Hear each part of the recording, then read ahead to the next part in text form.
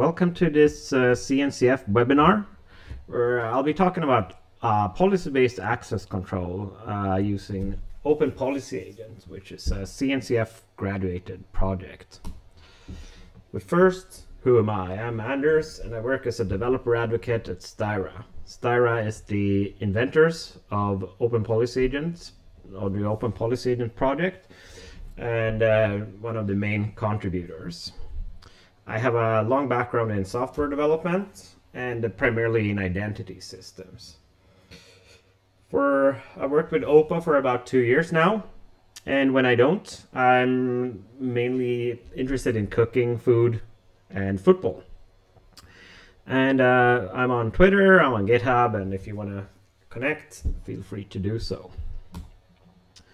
So, policy as code and OPA, what's the challenge we're trying to tackle? What is the problem we're trying to solve here?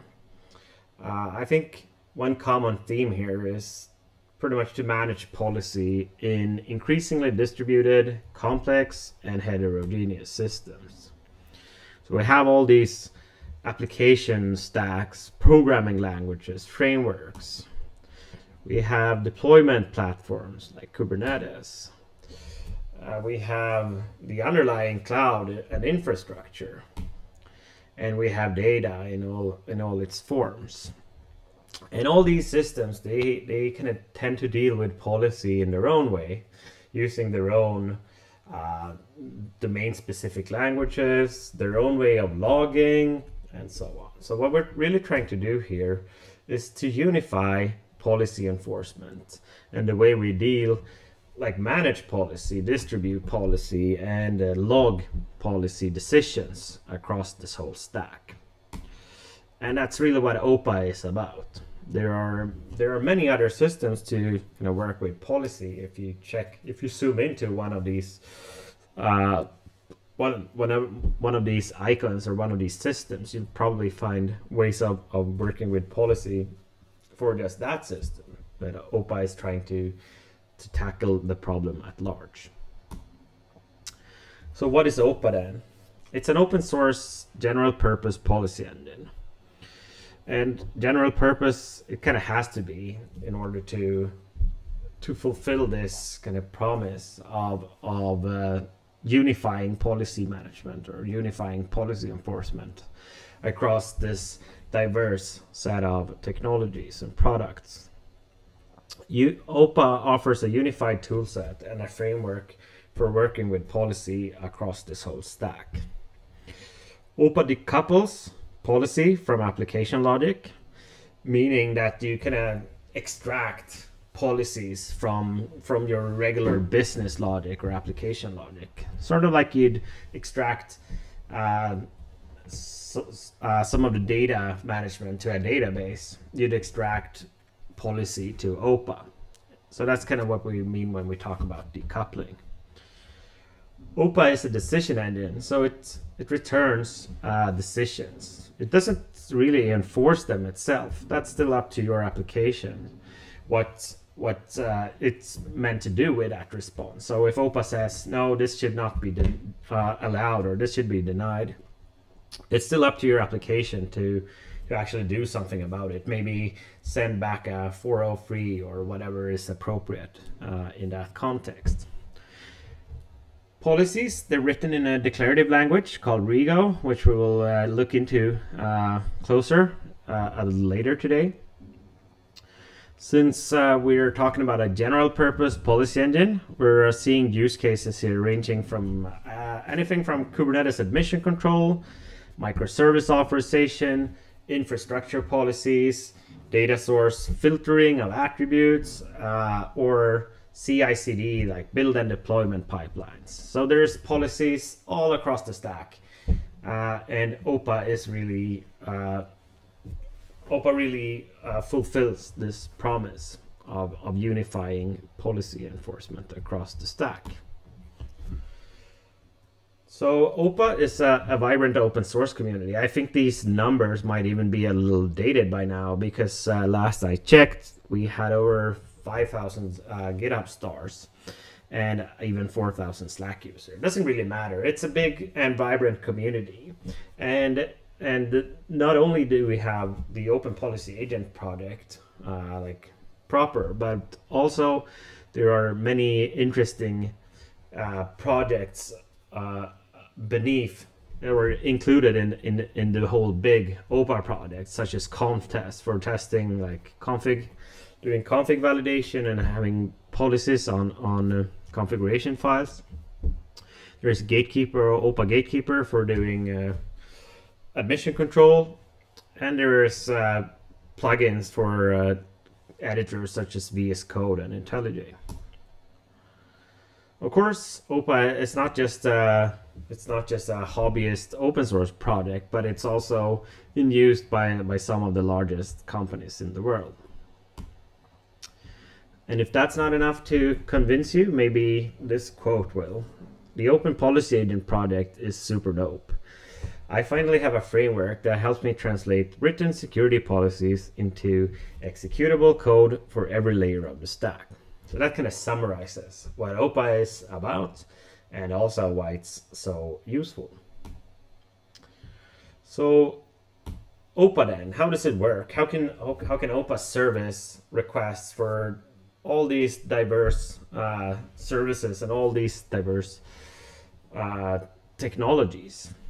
And the answer behind that is the policy decision model. The way it works is that any service, this is normally an application, or it could be an Envoy proxy, or it could be the Kubernetes API server, or it could be a Kafka. And again, so this is where the general purpose model comes in. Any service, anything that can service requests, reaches out when it receives a request. It reaches out to OPA and it asks for a decision. And most normally, it will also provide some data as part of that request. And that data is just JSON. So it says something, I have this information here. I have maybe the name of the user and some roles. And here's the endpoints that this user is trying to access. Should this request be allowed or not? And OPA will make a decision based on the policy which we have provided OPA from before. And based on that policy, OPA will make a decision, and that decision is also just JSON. So that is the secret sauce behind how can OPA work with all these technologies, because any product or project or service capable of sending HTTP requests and parsing and crafting JSON can be integrated with OPA. So as for deployment, OPA itself, it's a tiny little self-contained binary. So it's a single file. You just run it, and it has everything you need included. And ideally, you deploy OPA as close to your service as possible.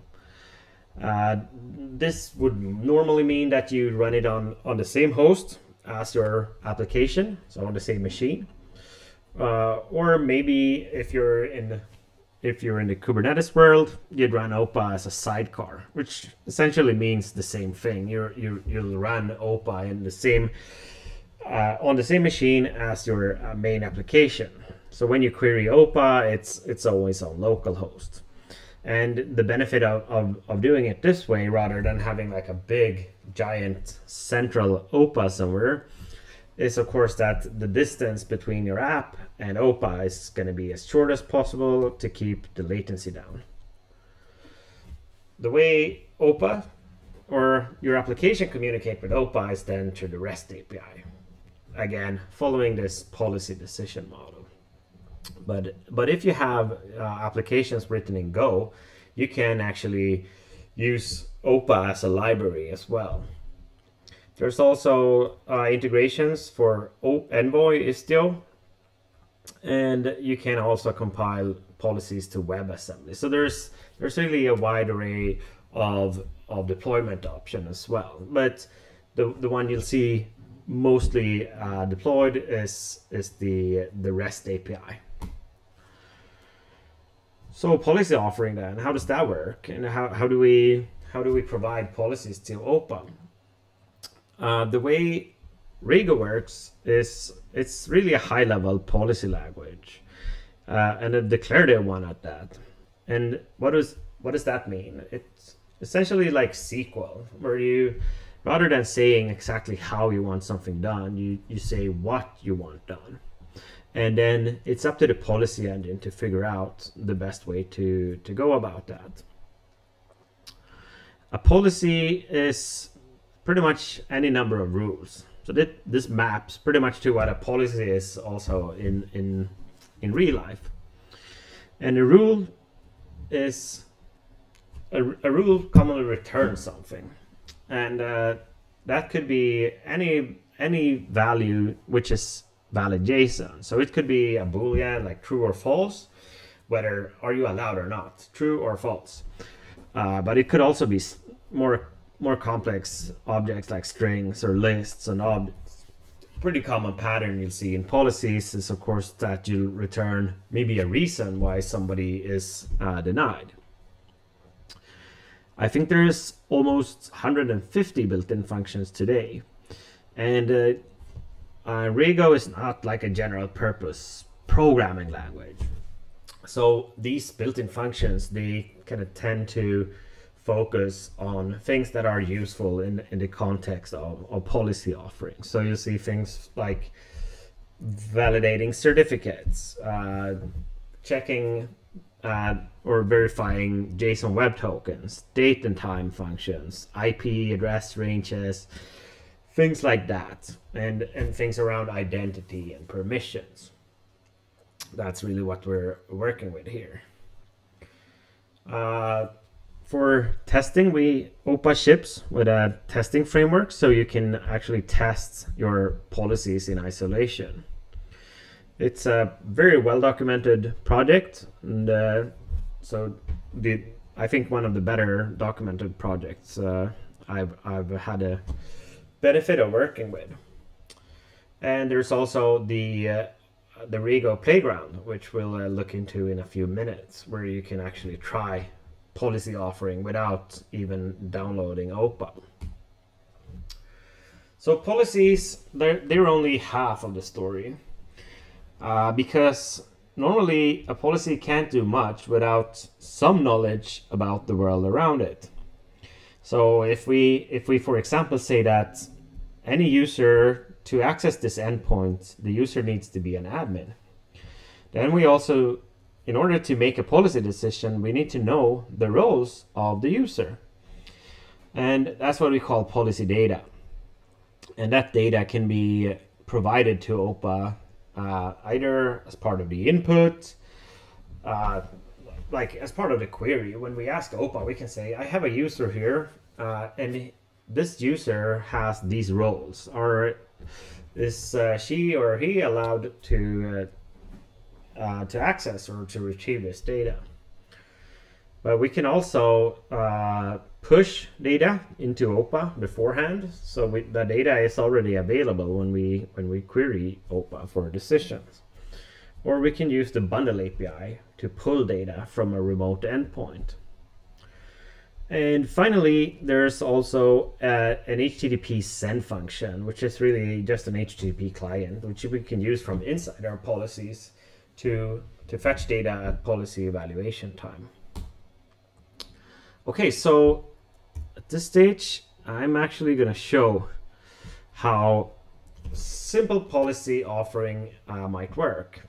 And of course, I'm going to use now the Rego Playground, and I encourage anyone watching to do the same. Just see how that works and how we can work with policies.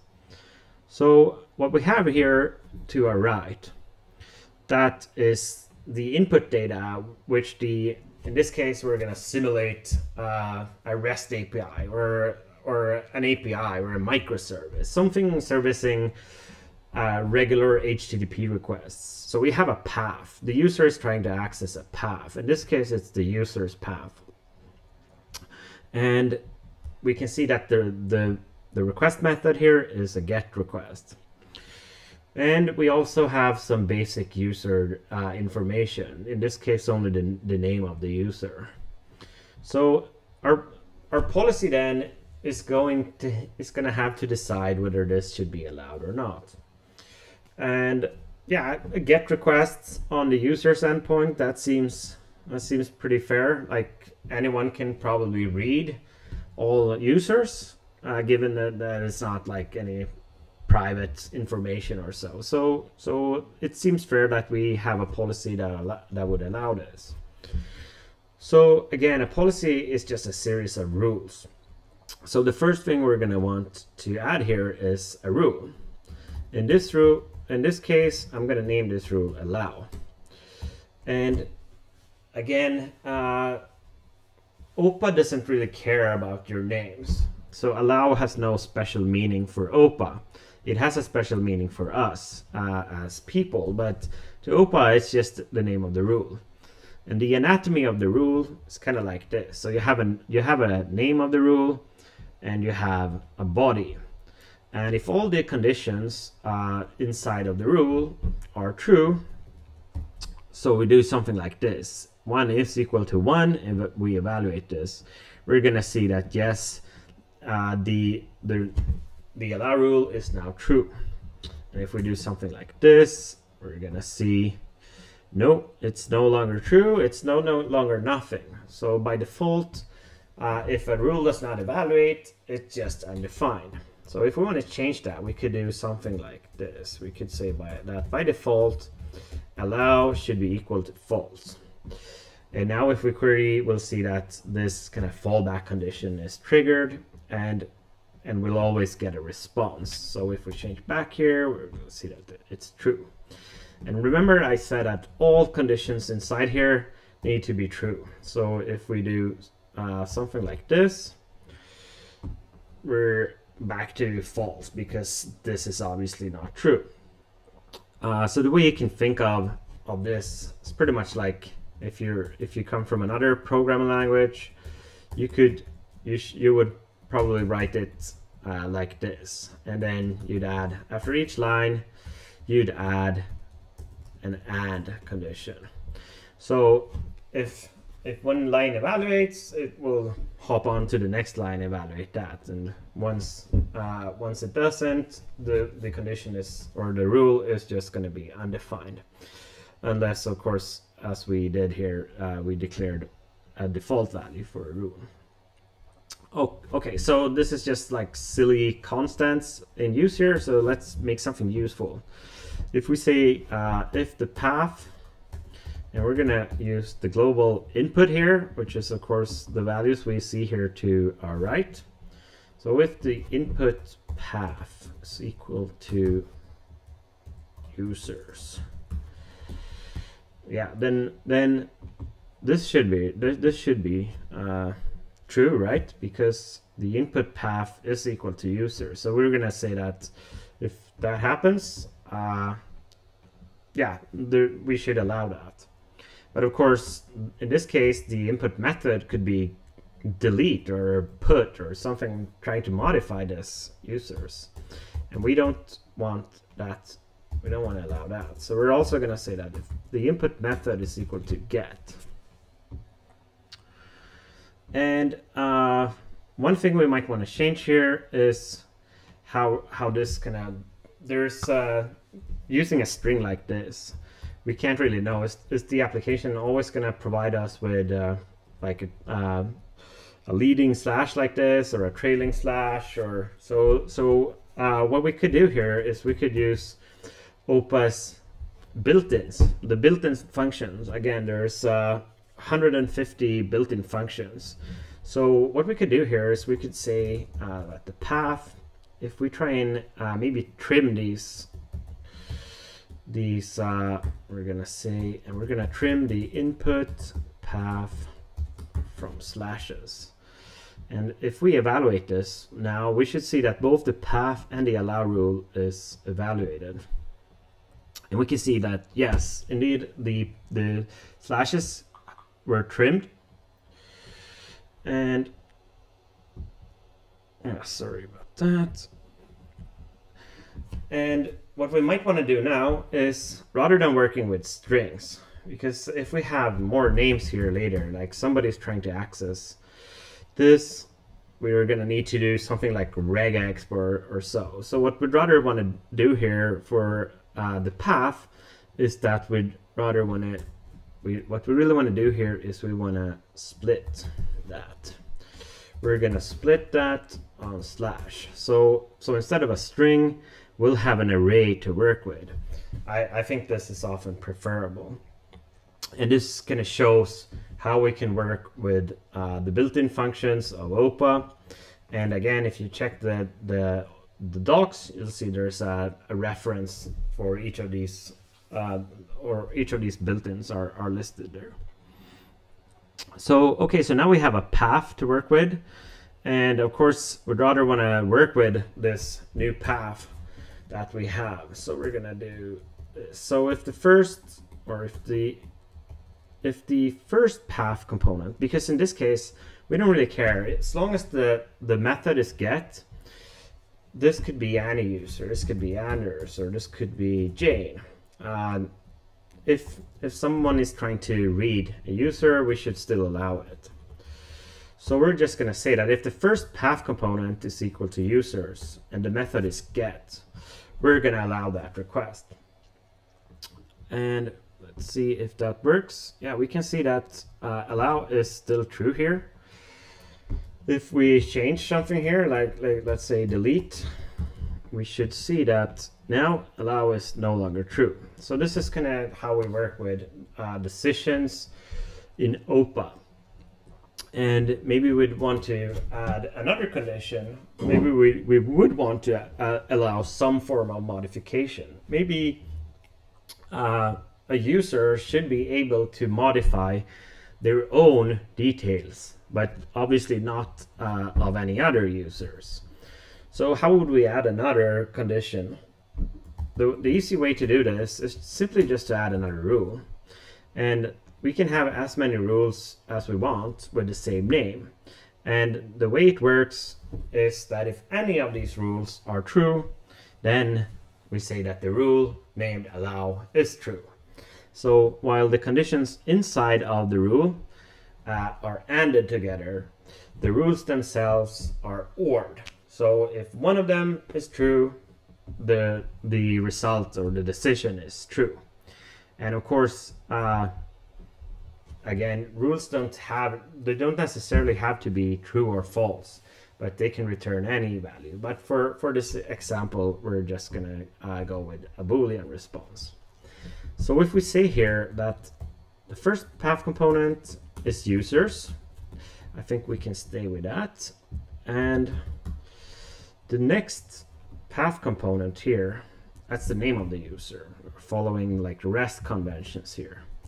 So if the next path component is equal to the name here, which is the username, so I'm going to say input user name, and the input method is equal to put. Someone is trying to modify their own user, we should allow that. So delete, that should still not work. If we change that to put, it should work. And it does.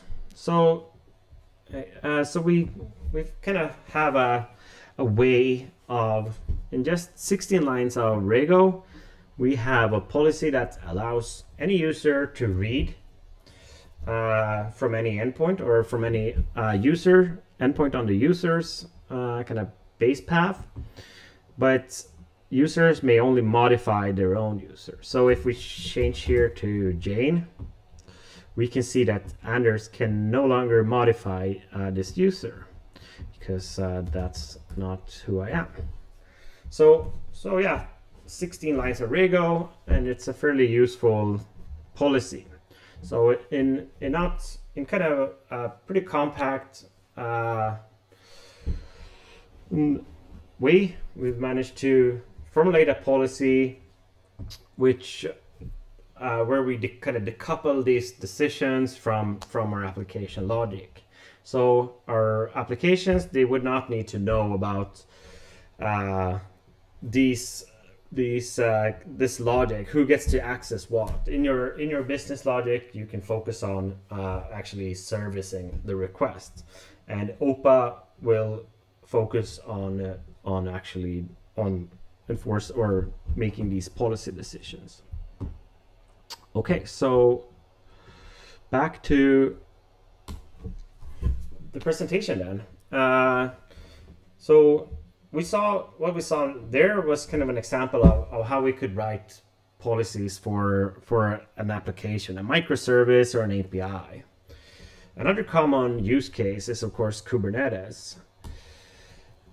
And how does that work then? The way the Kubernetes API works is that whenever a resource is sent to be persisted, meaning if you try and modify one, if you create something new, so in this example here, if we do kubectl apply and we're trying to deploy a new application, that request is going to have to pass a series of modules. And these modules are authentication, they're authorization, it's a mutating admission controller, it's a validating admission controller. And there's even more modules involved, but kind of try and keep it understandable here. And additionally, all these modules are chainable. So it's not just one, but there could be many authorizers involved, and there could be many admission controllers involved. And once the request has passed all these modules, we say it's finally persisted to etcd, which is the database of Kubernetes. There's a whole bunch of built-in modules in all these steps. Some of them are allowed by default or enabled by default, and some are not. But what's interesting for us here is, of course, the webhook. Because for what a webhook is, it's really an HTTP request, and in the case of Kubernetes, it's JSON. And remember, that's exactly what OPA is meant to do. It services requests over, or JSON requests sent over HTTP. So OPA is a perfect fit for authorization, mutating admission controller, or validating admission controller. OPA, of course, doesn't do authentication, but for these other three scenarios, OPA is a great fit. So let's zoom in here on the validating one, and why the validating one? Because it's by far the most popular module to extend. The reason for that is that it allows us to build policy-based guardrails around our clusters. So we can build rules to enforce things like forbid any container to download an image from an external Docker registry. We only want to allow the internal approved company registry, for example. All resources deployed in our cluster must have appropriate labels. So maybe we want to distinguish team belongings, cost centers, or office department, organizational policies, and so on. Ingress and host path uniqueness, another common use case where we want to check that if we deploy this ingress, it's not going to be a conflict with anything else. Maybe you want to enforce TLS, deny certain attributes, have certain resource allocation limits, and so on. So there's basically no end to the type of policies you can write for an validating admission controller. And this, of course, allows us to build these guardrails that we mentioned before. The way it works is essentially the same as the REST API policy we saw before. The order here is a bit randomized, but the input to the left, that was obviously what was up to the right before. We can see it's still just JSON. In this case, it's a pod being submitted for admission control. And in the middle, we see the actual policy. And it's a very simple policy. It just checks if there's not an input request object metadata labels cost center attribute, then this rule, the deny rule, will return a string, or we will add a string to the set. And in this case, it will just say that every resource must have a cost center label. So before we finish, just a quick word on OPA's management APIs. Because once you kind of pass the initial stage of having deployed a couple of policies, a couple of OPAs servicing your APIs or your microservices or Kubernetes, you're going to want to manage OPA at scale. And for doing that, there's a couple of API endpoints which OPA implements, or which OPA reaches out to for management features like bundles, fetching bundles. So this is really for fetching policy and data from a centralized location. The decision log API allows OPA to report back on any decisions made in its during its operation. So any decision ever made is reported back, so we can use that for auditing or for improving the quality of our policies. And there's also a status API for like health check and status updates, and a discovery API for configuration. So where do you start? My suggestion is usually just start small. Maybe try the Rego playground, browse the OPA docs, and get a feel for the basics and how everything works. And once you grasp the basics, you can start looking into the applications that you've worked with previously. And again, you can't really choose whether to work with policy or not. Like, policy is pretty much everywhere. But what you can try and do is identify where do we have policy today. And once you've done that, you can start to slowly delegate some of that responsibility to OPA. And again, you can start small. You don't need to rewrite your whole authorization logic or your whole policy system, but maybe start with a single endpoint or a single role, like maybe delegate the admin check to OPA. Deploy and build experience from that. And once you're done with that, you can start scaling up. You can look into things like policy management, decision logging, bundle server, these kind of management features that I mentioned. And for learning, the Styra Academy is a great resource.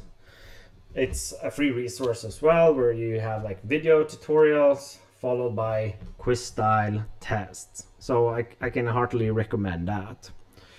For more management features, there's the Styra DaaS, which also has a free edition, which you can try out. And finally, join the OPA Slack community. We're over 4,000 members already, and it's a great way to ask questions, see what others are asking, what are the interesting projects brewing in the OPA community, and just like general good place to hang out. So do join us there. And with that, I say thank you, and I hope you enjoyed this webinar and that you learned something about policy and Open Policy Agent. So thanks.